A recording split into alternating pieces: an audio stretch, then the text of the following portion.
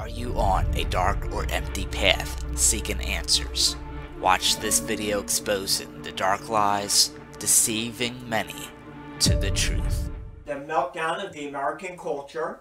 Today we're going to do part 4 of this 5-part series. And this week we are going to be concentrating on the assembly.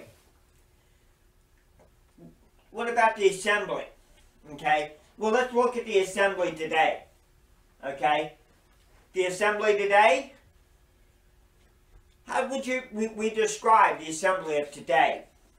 Now, I'm going to say something here that applies to some assemblies and not all assemblies. And these things might see in our own assemblies, and it might make us scratch our heads and wonder about them. Okay? Assembly today. What's the first thing we see in assemblies today? False teachers.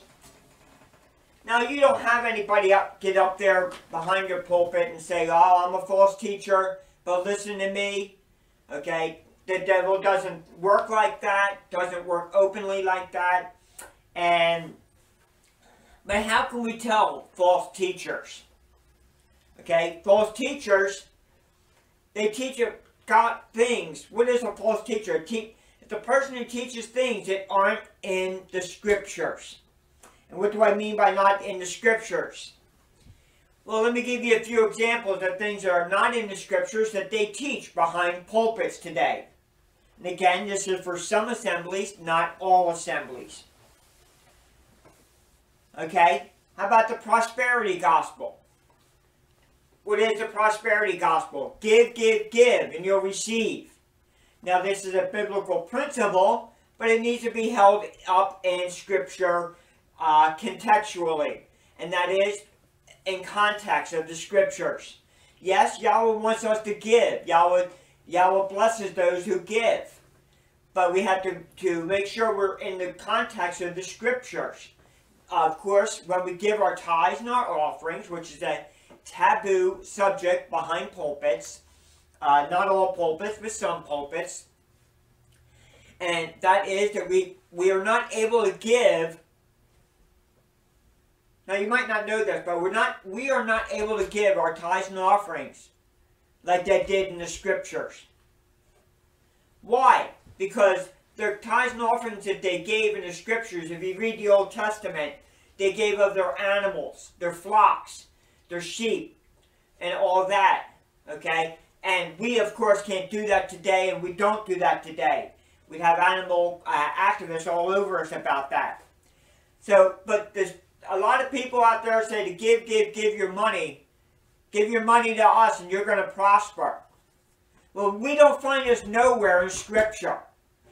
Just give to me, give to me, give to me, so you can be blessed. This is not found in Scripture. Okay? Give to me, give to me, give to me. Well, I've seen articles about pastors and preachers and big name people in assemblies driving jets and limos and having big houses and all this. Well, my question is, we're giving. Where's that money going to? Is that going to help the orphans and the widows and the people that are in need more than us? Which is what the Scriptures want us to do with our money. I do not ask for tithes and offerings ever on this ministry. Yahweh has blessed us to keep this ministry going without tithes and offerings. And because I don't want to get caught up in this give, and you'll be blessed prosperity gospel junk. And that's what it is. It's junk. Can you imagine if we gave our tithes and offerings to the widows and the orphans and the people overseas who really, really need it? How much better they would be and how much more blessed we would be. You see, and this might not go over well with some pastors and big name preachers, but we are more blessed when we give our tithes and our offerings to widows and orphans and those that are overseas that are in need more than we give to our local assembly. That doesn't sound right, I know. But we do need to give to our local assembly to keep the local assembly going. But the scriptures are clear that we're supposed to give to the widows. We're supposed to take care of the widows and the orphans. And those that are in need, the poor among us.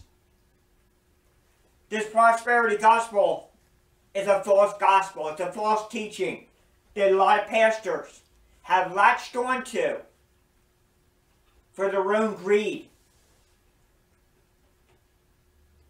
How about the name it and claim it gospel?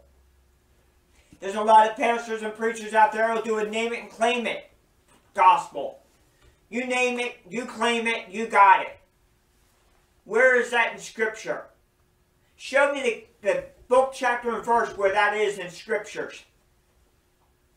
Because I don't ever read it, the name it and claim it gospel. I don't ever see that in Scripture. The name it and claim it gospel, it's another false doctrine is taught by big name pastors and big name preachers out there. There is no name it and claim it. How about send your money to me and you'll be blessed? I just spoke about that.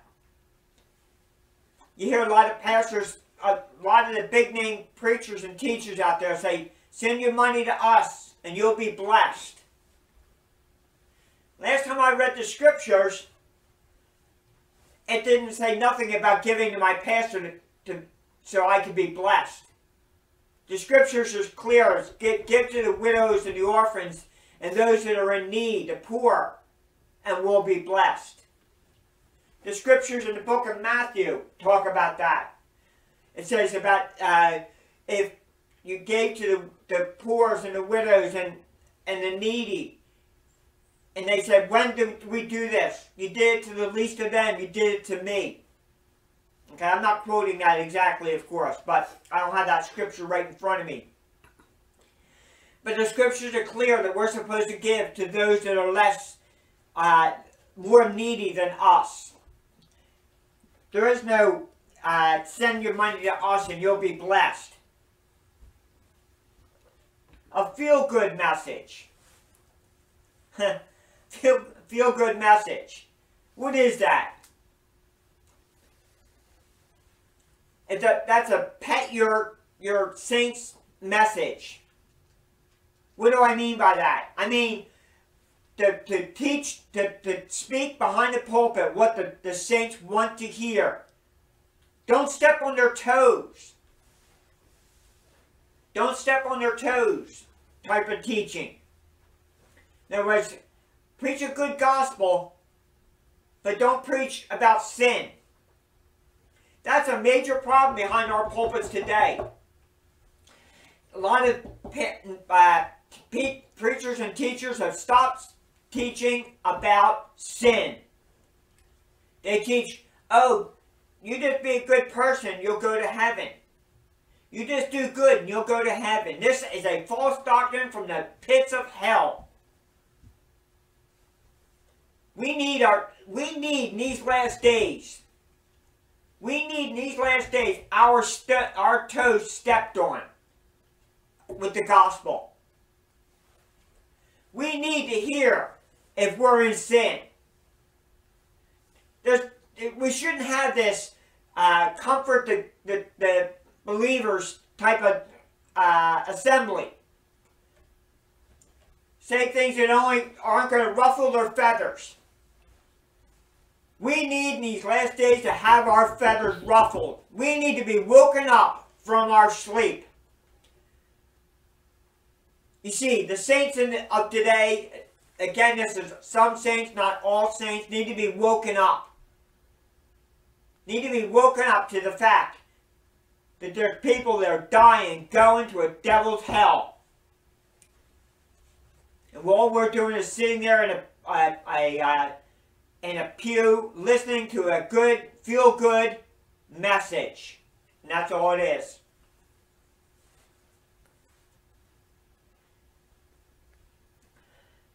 You know, sad to say, you could go into a lot of your assemblies today. I would say a majority of your assemblies today. You could go into your assembly barefooted. Now, of course, that would kind of look silly, wouldn't it? What do I mean? You could go in your assembly barefooted. Because why? Because you don't have to worry about your toes getting stepped on in services anymore. You don't have to worry about the preacher stepping on your toes. Because they're not going to step on your toes. They don't want to lose their assemblies. They don't want to lose their saints. They don't want to lose the money coming in. Why? Because it's all about this. You know, we spoke about a corrupt government. You know, that there's a lot of assemblies that are corrupt too. Goes back to that name it and claim it. Prosperity gospel. Send us your money and you'll be blessed. While we fly around in jets. But when it comes to the teaching of the gospel, don't step on my toes. People go into assemblies today, and it's sad because most of the assemblies today, the people go out of the assembly the same way they came in. People in our assemblies today come in looking for something different. They come into our assemblies. There's people that come into the assemblies looking for something more than what they have. And it's a sad thing because they don't get that. They don't receive that from behind the pulpit. They don't get what they need. What happens to a child if you don't feed them? They'll starve to death. You know what? That's what's happening in our assemblies today. We're being starved to death from the gospel. Because we're not being, from the pulpits, they're not being taught. People are not being taught what they need to hear. They're not being fed the word of Yahweh.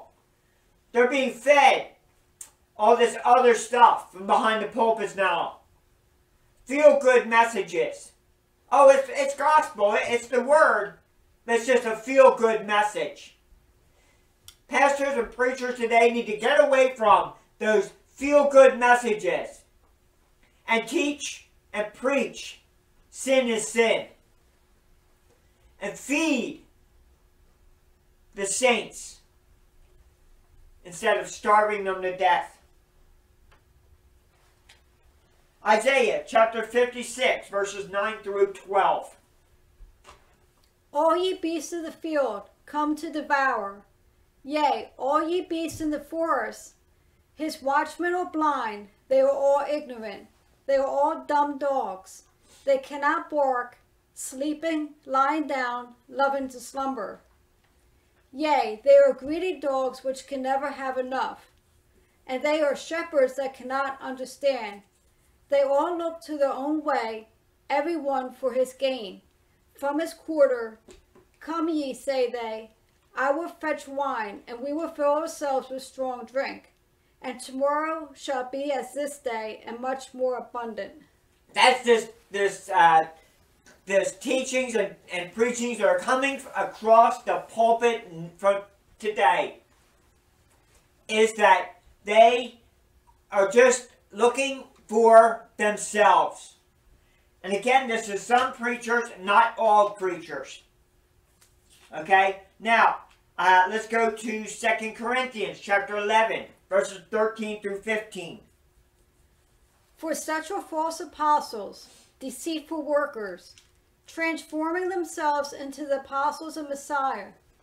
And no marvel, for Satan himself is transformed into an angel of light. Therefore, it is no great thing if his ministers also be transformed as the ministers of righteousness, whose end shall be according to their works. This look good, smell good, feel good, talk well good type of preachers. The scriptures talk greatly about them.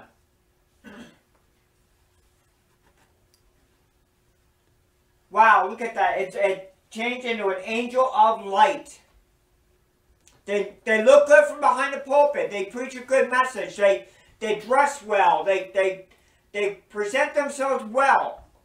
But what do they teach? What do they preach? That's the real question here. Acts chapter 20, verses 28 through 31. Take heed therefore unto yourselves, and to all the flock over which the Holy Spirit hath made you overseers, to feed the assembly of Yahweh. Hold on. Look at that right there. We'll stop right there for just a second. Feed the flock over which the Holy Spirit had made you overseers. Look at that. It talks about how we're supposed to feed the flock, not starve them to death. We're supposed to, according to the Holy Spirit, we're supposed to feed them. Feed people. Overseers, to feed the assembly of Yahweh. Please continue. Which he hath purchased with his own blood. For I know this, that after my departing shall grievous wolves enter in among you, not sparing the flock. Also of your own selves shall men arise, speaking perverse things, to draw away disciples after them.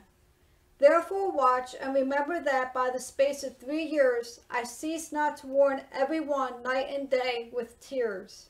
Okay, wow, look at this. I mean, how much clearer could it be? Departing, after his departing, there's going to be grievous wolves come in to the flock. If you have a flock of sheep and you have wolves come in, they're going to scatter the sheep and they're going to destroy the sheep. And it's the same thing with these false teachers and false preachers. You're going to have people come into the flock, the assembly of Yahweh, and they're going to mess up and they're going to destroy the flock of Yahweh. That's why before it said that take heed of yourselves and to the assembly, which the Holy Spirit had made you an overseer. Okay, so men arise. Look at this. Own servants among your own selves shall men arise, speaking perverse things. Different perverse things. What does that mean? Perverse things is something different than what the word of Yahweh says. AKA the prosperity gospel, the name it and claim it gospel, and others like that. So it gives us a stern warning here about how grievous wolves are going to come into the flock. Now I'm going to say something here that's just a warning. It's up to you to heed what I'm saying.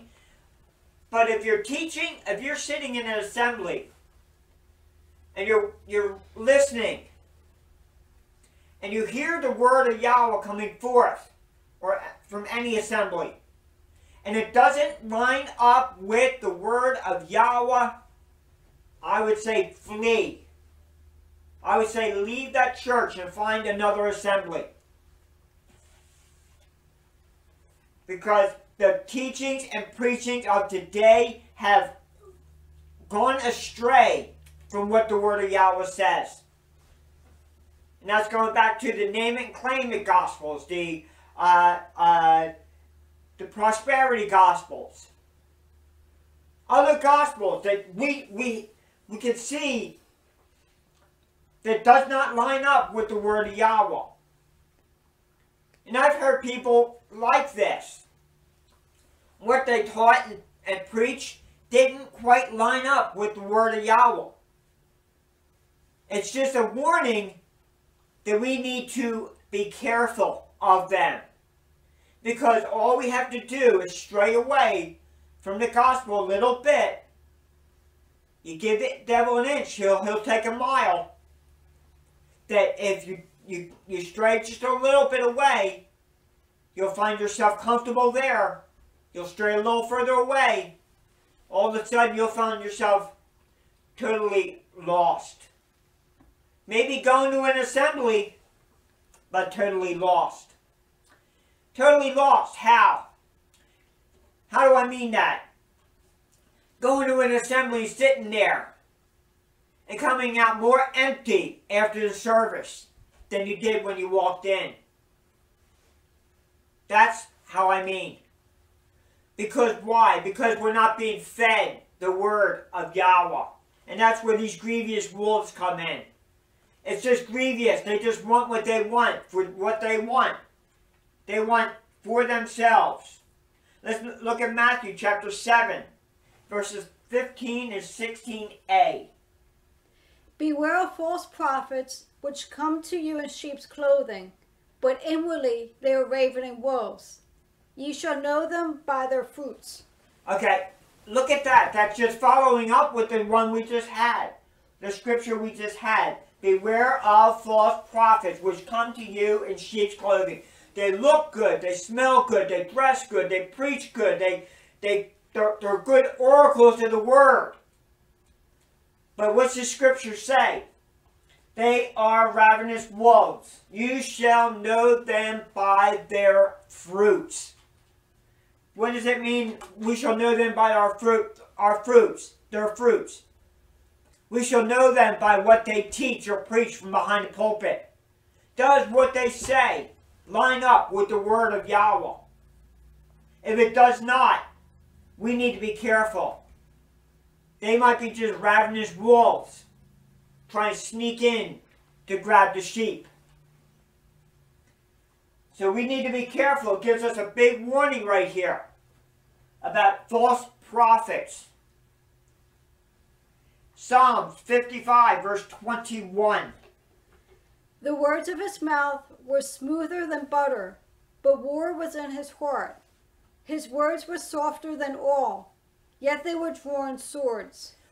Wow, look at that. The words of his mouth were smoother than butter.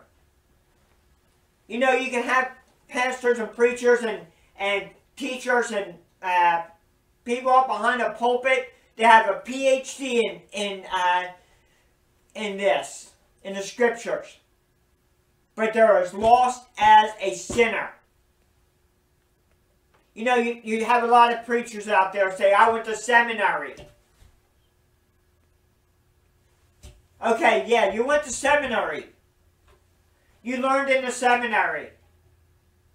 First of all, I don't agree with seminaries. I'll say that right off. Because everything that we learn, we need to learn from the word of Yahweh.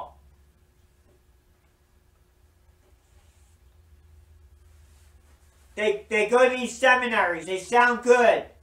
They get taught well. They get up behind the pulpits. They sound well. They're good oracles of the word. But again, does what they're saying line up with the word of Yahweh? We need to be careful that the words line up with what Yahweh's word says. Okay, we spoke about the assembly today. What the assembly today is like. How about oppression of the assembly or the church? And what do I mean that oppression? Oppression is keeping a group of people down. Let's look at some scriptures. 1 Corinthians chapter 11, verse 18. For first of all, when you come together in the assembly, I hear that there be divisions among you, and I partly believe it. Okay, now, this is one of the biggest breakups of the assemblies today. Division. You know, we're supposed to love one another. Scripture says, they shall know your you love Yahweh by your love one for another. Divisions among the assemblies. You know, divisions can separate and tear apart an assembly. If it's personal, there's steps according to Matthew. The steps that are supposed to be taken when it comes to disagreements or divisions among people. But then again, you have bigger divisions than that in scriptures and assemblies. These divisions can destroy an assembly. We need to be careful of the divisions. And he warns us here about, I hear that there are divisions among you, and I partly do believe it. Divisions. Even in the scriptures it talks about there was divisions in the assemblies. There should be no divisions among them. No divisions or schisms, according to scripture. We need to work out our differences. We can agree to disagree on some things. I don't always agree with other people and what they teach or preach. I don't always agree with the way they come off when they teach or preach. But I don't go to them and try to tear them down. You see, that's the problem today. That's the division in the assemblies today. People try to tear other people down. And this should not be in the assembly today. This should not be in the assembly at all today. We don't need to be tearing each other down. We need to be lifting each other up. Especially in these end times when it's so close to the end. It's so close to the peace treaty being signed and the temple being built. Look at the news. Now is not the time to be tearing each other down with division in the assemblies. 1 Corinthians chapter 15, verse 9. For I am the least of the apostles, that am not meet to be called an apostle, because I persecuted the assembly of Elohim. He's admitting here that he persecuted the assembly of Elohim. He knew. He came to the gospel, though. He came to the revelation of who Yahweh Messiah was. But we see here that he knew he was destroying the assemblies. Of course, that's before he knew better. Galatians chapter 1, verse 13. For ye have heard of my conversation in time past in the Jews' religion, how that beyond measure I persecuted the assembly of Yahweh and wasted it. Well, again, he says another scripture here. He's saying the same thing, that he persecuted the assembly. He persecuted the assembly of Yahweh. But again, he came to the knowledge of Yahweh also. And so, yet breathing out threatenings and slaughter against the disciples of the Savior, went unto the high priest. Okay, again, we see Saul here oppressing the assembly. We think this was just in scripture. It is not. The assembly today is being oppressed. They're trying to muffle us down so that we're not able to freely preach or teach the gospel, even openly. And that's the way it is today. They're trying to muffle the assembly of Yahweh today. Acts chapter 22, verses 3 and 4. I am rarely a man which am a Jew, born in Tarshish, a city in Sicily, yet brought up in this city at the feet of Gamaliel, and taught according to the perfect manner of the law of the fathers, and was zealous toward Elohim, as ye are all ye are this day. And I persecuted this way unto the death, binding and delivering into prison both men and women. Wow, both men and women. So back then it wasn't even just the men, it was the men and women that were being persecuted. And it's the same thing today. It's men and women were being persecuted for preaching and teaching the gospel. Do you know one way we're being oppressed in the assemblies today is when we have these media outlets and they censor what we can put on their internet site. That's an oppression. That's an oppression of the gospel.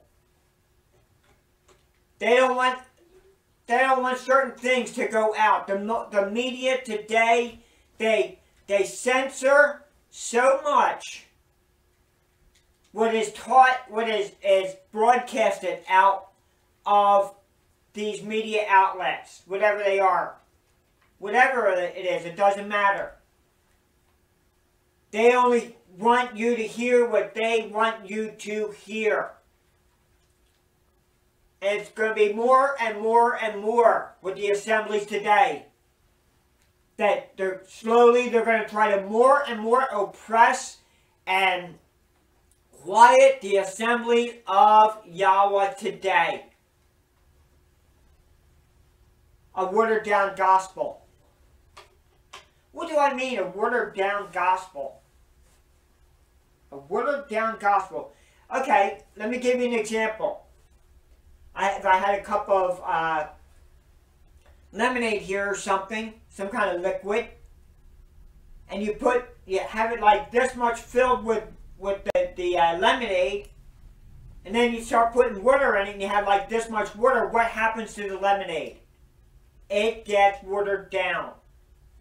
Sometimes we do that with medicines. We'll put it in a cup, or we'll take a lot of water to water it down so it doesn't taste as bad. That's a good example, because we do that a lot today with the word of Yahweh.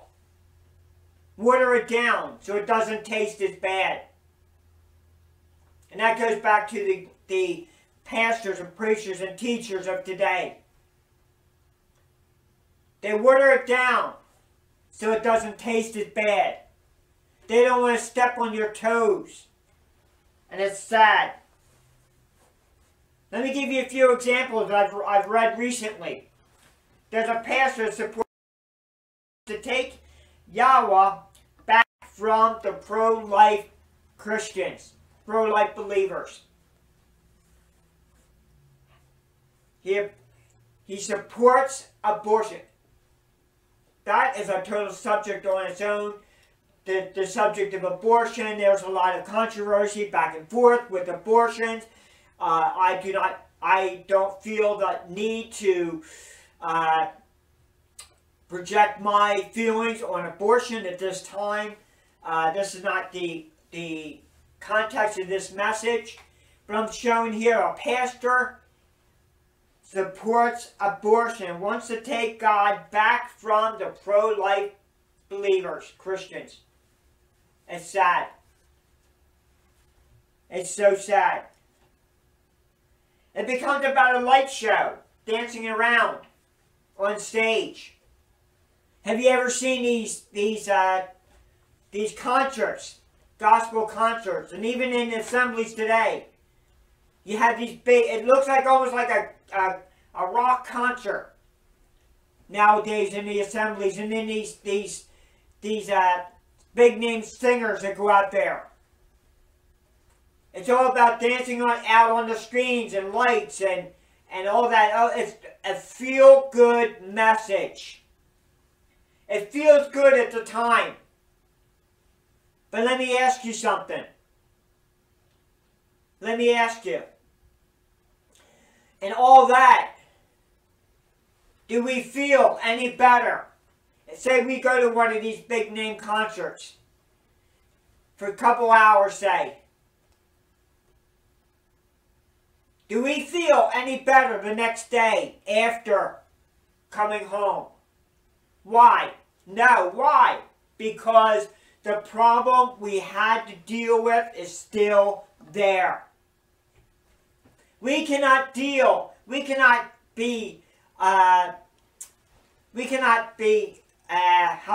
the word I want you to say? We cannot fix the problems by going to some concert, some gospel concert somewhere for a couple of hours, singing and dancing and waving our hands. The only solution we have is the word of Yahweh. Oh, it might feel good for a little while, but do you know the problem will still be there?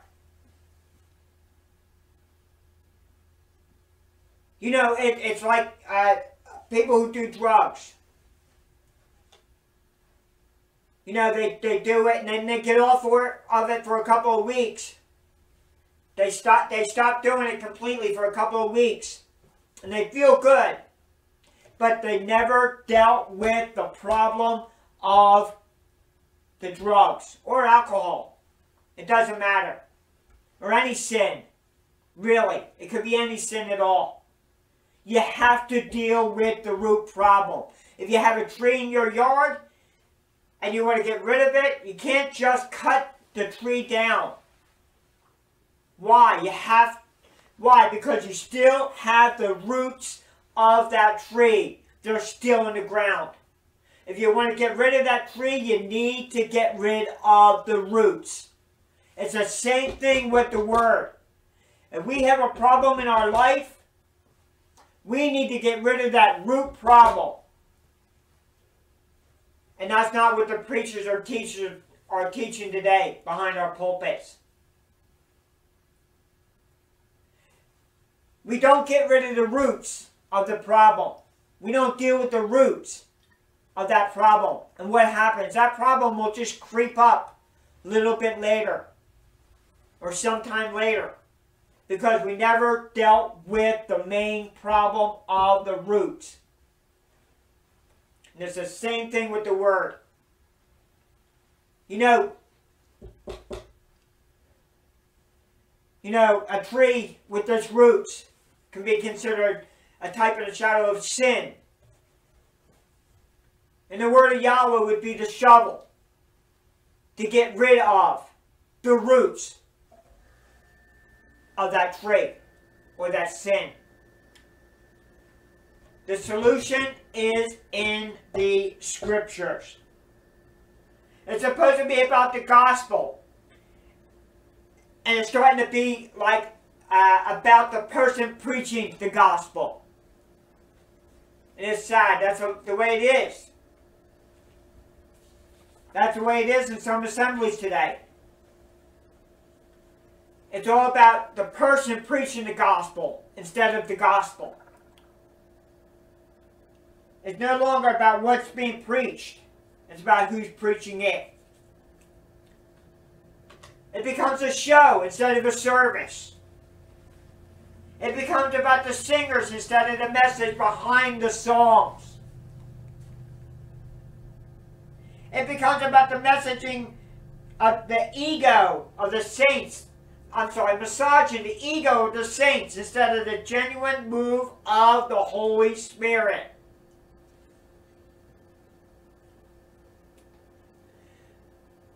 Let's pet the saints. Let's not mess their fur up, their ego. Don't step on their toes because they give their tithes and offerings to us.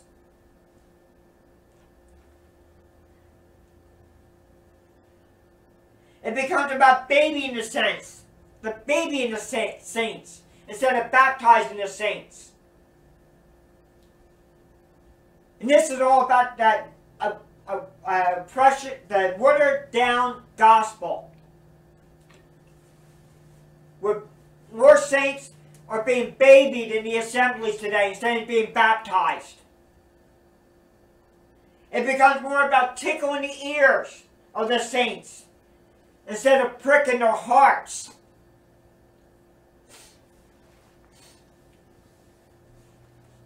let me tell you, today, in the assemblies, we need to wake up. We need to stop preaching a watered-down gospel, a feel-good gospel, a don't step on my toes type gospel. Do you know the word of Yahweh steps on our toes? Messiah over and over again points this out in Scripture throughout the Gospels. He always stepped on their toes. Where did we go from that? You know, we need to get back to that. The way Messiah taught. We need to be able to step on people's toes. We need to be able to tell people sin is sin. Instead of, you're okay. You're okay. Don't worry. You'll be okay. You just give me your tithes and offerings. And you think that you might be laughing and say, wow, that's funny. But no, it's serious. There's a lot of pastors and preachers and teachers out there that are like that. It's sad. It's very, very sad. We're going to look at two scriptures here and then we're going to close this out. Isaiah chapter 3 verses 9 and 10. The show of their countenance doth witness against them, and they declare their sin as Sodom, they hide it not. Woe unto their soul, for they have rewarded evil unto themselves. Say ye to the righteous that it should be well with them, for they shall eat the fruit of their doings. Wow, look at that. It shall be well with them. You know, we can, we can say, oh, well, it'll be well with you. How do I mean well with you? We don't speak like that in modern English today. Oh, another way we would say it in modern English today would be, oh, you're okay. You're okay. Instead of telling them, no, you need to get out of your sin. You're in sin. You need to get out of that. You are where you are because of the choices you've made. That's how it needs to be preached and taught. But it's not taught like that from behind our pulpits anymore. All we see is a watered down gospel, a watered down teaching. And that's very, very, very sad. We're going to close with Isaiah chapter 30 verses 8 and 9. Now go, write it before them in a table, and note it in a book, that it may be for the time to come forever and ever, that this is a rebellious people, lying children, children that will not hear the law of Yahweh. This is the assembly today. You know, some people leave an assembly. If they come to an assembly that teaches sin as sin. And they'll leave and go look for a church, an assembly that won't step on their toes, but tickle their ear. And this is the way the assemblies are today. It's a watered down gospel. A watered down assembly. And it's sad because this is the way the assembly is today. In a lot of assemblies. Again, not all assemblies. So we saw today, we talked about the assembly and the false teachers. We saw the oppression of the assembly. Paul, or Saul, how he oppressed the assemblies. And how it happens today, where the assembly is oppressed, muffled, if you might want to put it that way. And then we looked at the watered down gospel. So we see today how the assembly is. Yahweh's Learning Channel thanks you for watching this video. We hope you were edified by this content. Reach out to us with the information provided on screen, or you may click on the links to view more of our videos. Please subscribe to be notified of new uploads. Until next time, Shalom.